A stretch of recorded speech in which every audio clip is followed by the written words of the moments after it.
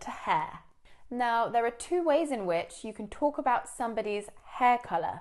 You can say to have, adjective, hair, or to be, adjective, dash, haired.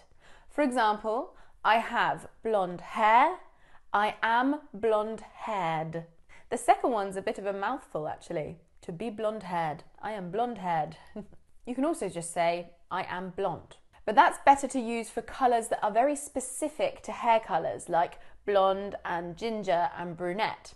So I am blonde, I am ginger, I am brunette, that's fine. But if you say I am white or I am black, it could be confused with skin colour. So it's best to say I am black-haired, I have white hair.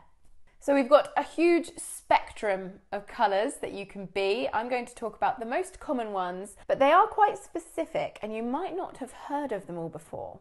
So let's start with the lightest and move to the darkest. So we have white, then we have grey, then we have platinum blonde, and this is white blonde hair. It's normally not a natural colour, but some people are lucky enough to have naturally white blonde or platinum hair. It's a really interesting colour. Then we have blonde. If it's a bit darker, it could be called golden. And then if it's a bit darker than blonde, there are two ways you can describe it.